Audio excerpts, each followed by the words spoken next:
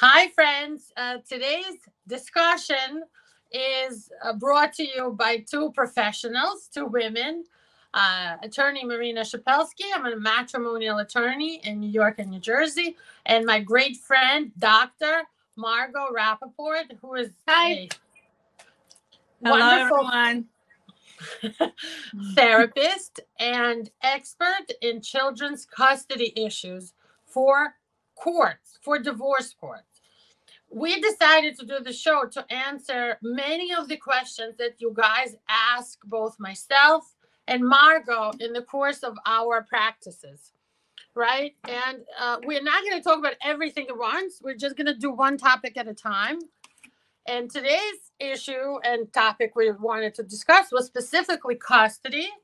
And the most common question that we get is, can the mother lose custody of her kids? Basically, right? Because I feel like that's in my practice, that is usually the most frequent question that mothers ask me, because their fathers or their ex-husbands often threaten the mom by saying, look, if we go to divorce, I'm going to take the kids away from you.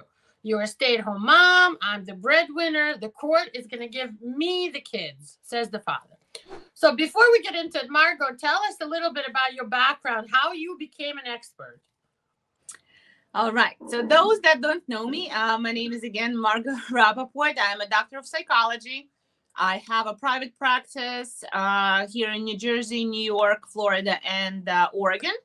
And my expertise in child custody issues is from my times working for the state of New Jersey for the Child Protective Services. I was an investigator for 12 years. And now I see a lot of people, a lot of women that come to me. First, sometimes couples come together to reconcile their marital issues. And if it doesn't happen, I help them to settle and mitigate their issues. However, the question number one, as Marina said, can I lose custody because my husband is threatening? That's the most common question that I receive from my clients.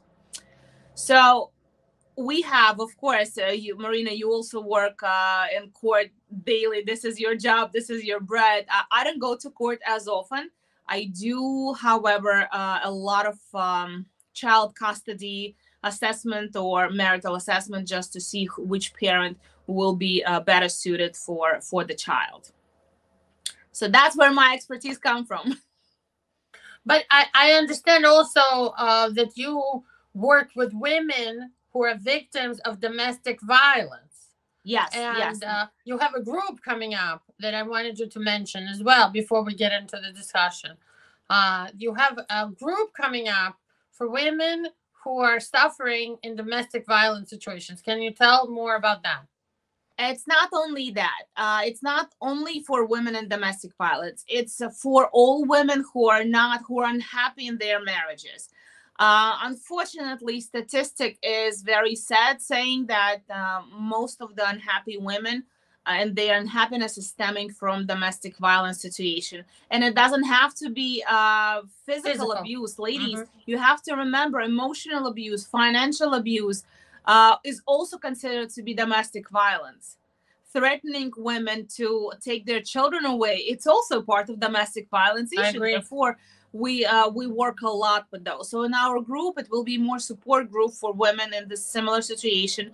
That two experts, myself and my colleague, one of my clinicians that work with me at the practice, we both will be helping women to find this strength and to look into the possible, stronger and better future for themselves and their children and their husbands as well. Because if the family can negotiate and can find the better ways of communication, it's so much better for everybody.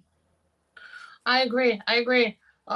Mediation is also something that you do, right? So you're yes. Both a mediator for people who want to settle their divorce peacefully and out of court and just submit a contract to court.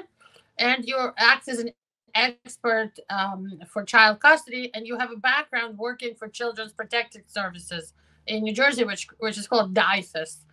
Well, it's called now DCP&P. It used to be DICES, now it's DCP&P. Department of Child Protection and Permanency. Right. So so like maybe it's people always like to hear a story about a situation that maybe is similar to their situation, right? So since we started talking about when can a mother lose physical primary or residential custody, it depends how you call it, of a child. When does that happen in the real world? So you have seen it happen. When does the mother lose custody of the kids? Right. It's a very sad question that we have to ask, right? As an attorney, you can you can share that it's very unusual that happens, because, and you mentioned before, most of the time in your experience, fathers choose to kind of take a step back and let the mother or let the child continue living with mom, and they have visitation time where they have like 50-50 share legal custody, and the mother usually has residential custody. So it's very unique and unusual. Those are very important words you said. Very unique and very unusual for the mother to completely lose custody of the child unless she wants to, which I have seen happen too. Some mom who can't handle it. But in other words, it's an empty threat by a father, right? It is most of the time in my experience. And just to add to my experience, I came here from Latvia, and where I used to work as a psychologist at the Department of Children and Families at the local police precinct. So I used to work with children from different backgrounds, as well as children who were victims of domestic violence situations. So to add there, in Russia or former USSR, Eastern Europe, there's a lot more cases where the father gets custody. Okay. However, they have to do with mostly monetary abilities of the fathers rather than their ability to parent. Here in US, I have not seen that many situations. In my 23 years in practicing in US, I've had only 2 cases where the mother lost her custody of the children. It had to do in one instance with drugs. Yeah. She was it was not just accused of doing drugs, it was proven over and over again by the Child Protective Services and her husband and the family. So she was actively using drugs. The second situation, mother lost custody because of very I cannot even find the word to describe the father, her ex-husband's behavior. So he did lie to courts. He did aggressive and lying. Aggressively lying to court. Aggressively lying. I'm sure I have no proof, but I can only assume based on the circumstances that he was paying his expert witnesses, his lawyers, who did everything possible and impossible to discredit the wife in front of the court system. And unfortunately, as we all know, even though we do believe that the justice will prevail, sometimes situation does not happen like this. And the judge makes the decision based on the hard evidence, which can be not very evidential. So from my experience, I have seen twice the mother completely lose custody of the kids. In one situation, just like you said, the mother was an active drug user, and her new partner, he was also a drug user. So it didn't happen overnight. At first, when we filed a violation of custody agreement and a petition for custody change, where my client was the father, the sober father, at first it took us many trips to court, her violating the agreements she had with ACS and us and the court about going to the counseling program, doing all the stuff. She missed those court dates. She got arrested with a kid in the middle of like a really dangerous area in the Bronx, in the middle of nowhere. The kid constantly testified both to ACS and to us and to the court attorney who interviewed. Also, they appointed a law guardian for the child. So not only was ACS going to see him, but there was a separate attorney for the child appointed, as often happens in these contested custody cases.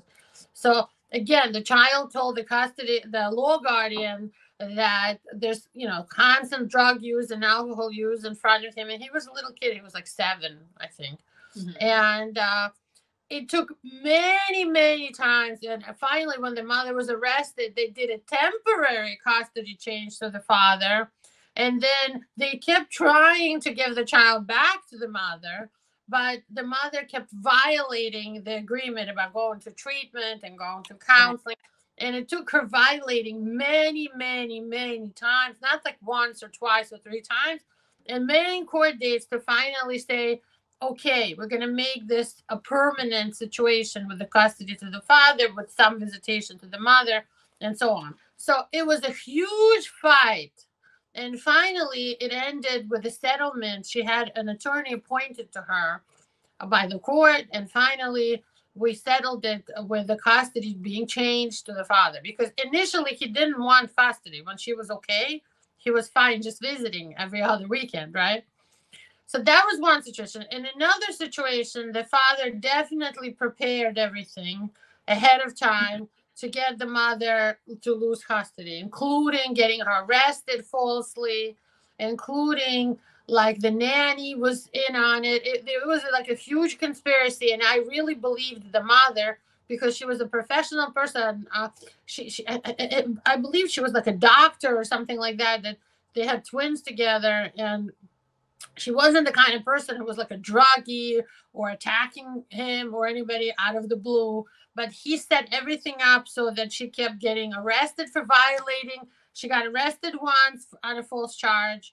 He got an order of protection from criminal court. Then he kept reporting her for violating, which she wasn't. So she got arrested over and over again.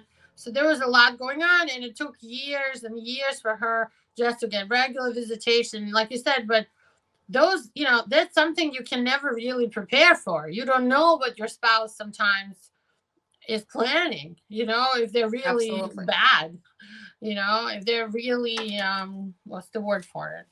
They're really like aggressive and underhanded and a liar and willing of course.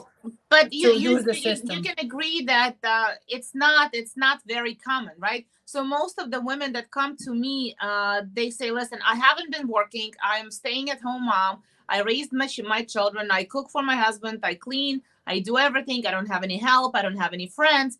What I'm going to do, he's going to take my children away. So for situations like this, what would you say? What would you say to a mother who is, crying and she's living for those children? That's all her life. That's all she knows. What would your response be to her? I would say that it's very unique and unusual for you to lose custody of the kids unless you use drugs or alcohol or have history of like some serious mental illness with danger to yourself and others, not just like mental illness even. But definitely the fact that if you leave a situation where you're unhappy with your children and you let the father know, it's not like a kidnapping, you let him know, I'm leaving and the kids are coming with me, and that happens, the father has to pay child support to support the kids. So you're not going to be completely without any money or on the street. Also, you have to do what's in the best interest of the children, feed them, dress them appropriately for the weather, go to school every day and things like that. It doesn't have to be anything unusual that you have to do to keep custody of your kids. Just being like a regular mom is enough. Correct. We also use, when I used to work for DCP&P, we used a term, basic needs must be met. So what are basic needs are? You're correct. 1 or 2 outfits, weather appropriate and size appropriate, obviously. Then we have to provide 2 hot meals a day. For the child, they have to have roof over their head, and the car cannot be that roof over their head. Their medical, school, and psychological needs must be met. But again, and the father says, you have no job, you have no money, I'm going to take kids away. I would like our listeners to know that every state, both New Jersey and New York, they have a lot of resources. Both Marina's office and my office, we have those resources available to share with you. At any point of time, you should not be living in a domestic violence situation, because there are ways to protect yourself and the children. And we can always be happy to consult any woman in need. We can, you guys can call us, you can email us, and we can schedule appointments with you to help you to stop the cycle of violence. Yeah, absolutely. And if you have immigration problems, which in our community that also often goes hand in hand, domestic violence and immigration problems. Sometimes the father is the U.S. citizen, the mom is still undocumented. And by the way, that's part of domestic violence. When the father refuses to legalize the mother, like she has his children and she's in America for 11 years, there's no reason why he didn't get her a green card yet, but that happens, and I see that. That's also part of a reason you should leave and not be afraid and file for something called VAWA, for a green card for yourself, because that happens. And it is abuse when your U.S. citizen spouse is refusing to get you legalized. In other words, you could just get arrested by immigration any day if he doesn't legalize you. So that prevent, and it's not that hard, and it doesn't cost that much money to file for a green card for someone. But absolutely. And also living I'll add that living with a constant threat by a spouse that they will prosecute you or will deport you or will take your children away, it is a part of domestic violence because it's an emotional abuse. It's not as easy to prove as physical, because after physical you have some markings on your body that you can easily say that was my husband's doing. But emotional abuse is still an abuse, and amazing attorneys like Marina and her team, they can provide you with with support and help you get out of those situations as well. Right. And the courts in both New York and New Jersey look at what's considered best interest of the child for the child's safety and custody determinations. In New Jersey, there's something called the Bill of Rights for the children.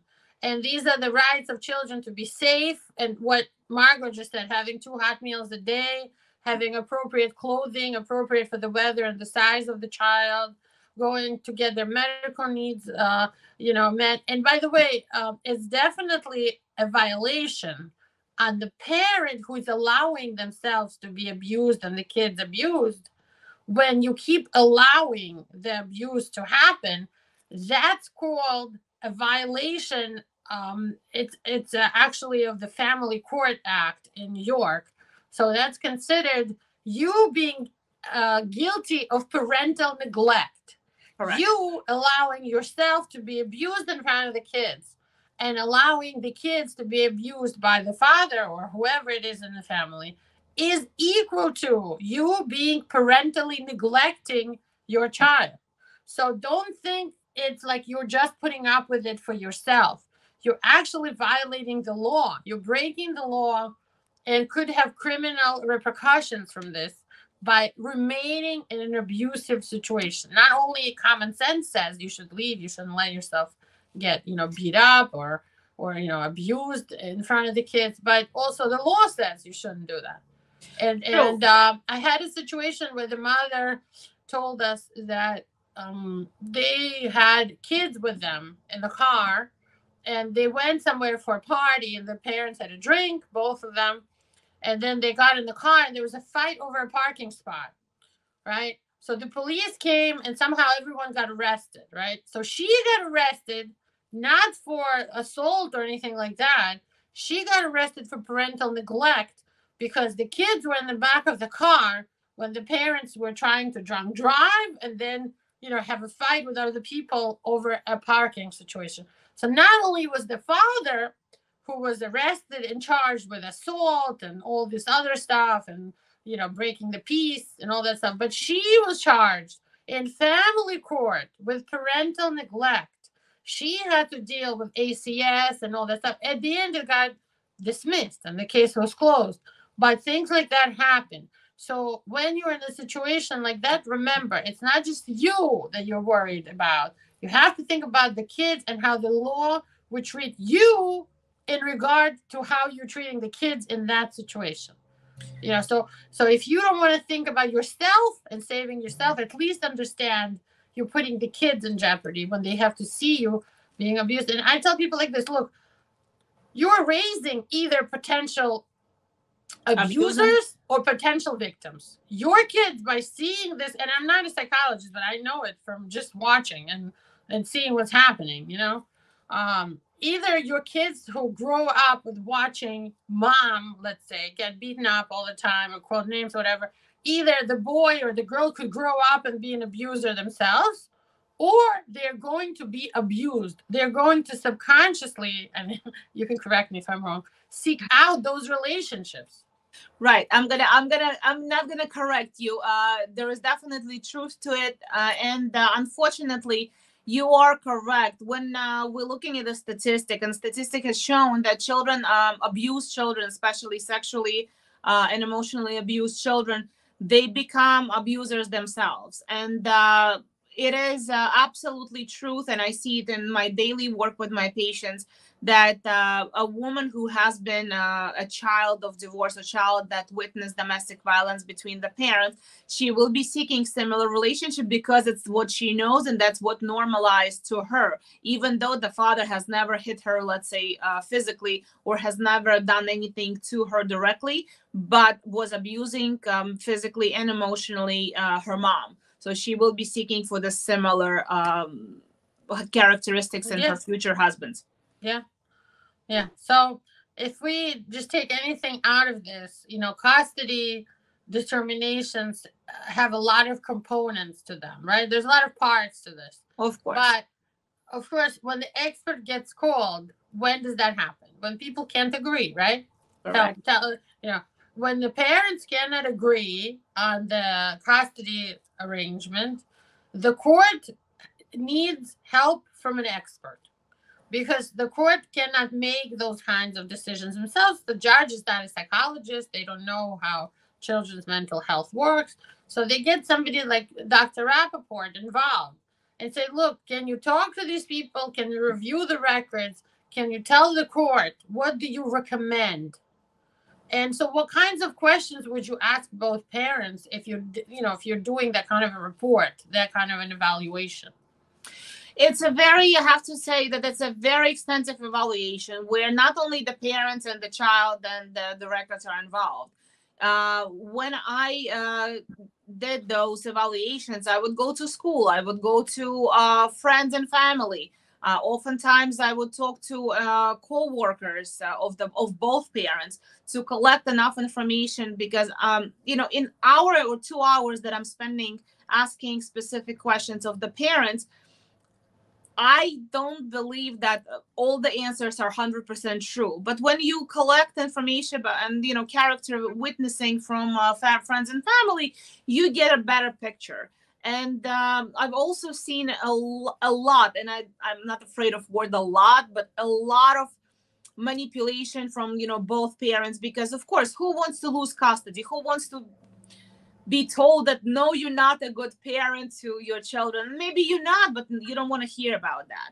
So the questions that I ask, I usually ask about the child. Describe your child. What do they like? What they don't like?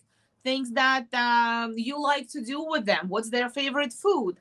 That helps me to identify a parent who is involved with a child. For example, moms, most of us, I'm not always, honestly, because my kids, I have all 5, they have different tastes and they're constantly changing. So you cannot keep up with that. But if you are involved with the child on a regular basis, you need to know basic stuff, the school, the friends, the likes and dislikes. So all those questions I do ask. And then I ask about the conflict. How do they, take care of the conflict in a family? How do they discipline? Because that also gives me a lot of information about ability to parent the child the way it is expected by our society. Because at the end of the day, we have social rules for a reason. We have laws and policy for a reason, and we have expected behavior from both parents. Because as parents, we're the ones to raise the children to become adults, to become a part of this community and society, and depends on what belief system, what thought process we install in the child, how they're going to treat others in a society. So I always keep and I want to clarify, it doesn't mean that, let's say, if mom is Catholic and father is Muslim, that there's anything wrong with that, having different values.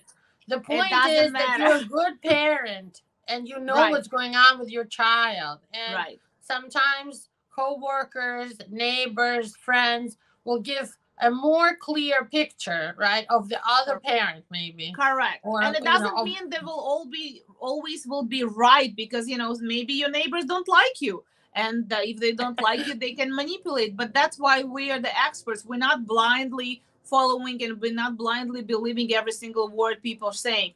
We don't do that. We also observe the behaviors. We observe the child and their natural environment.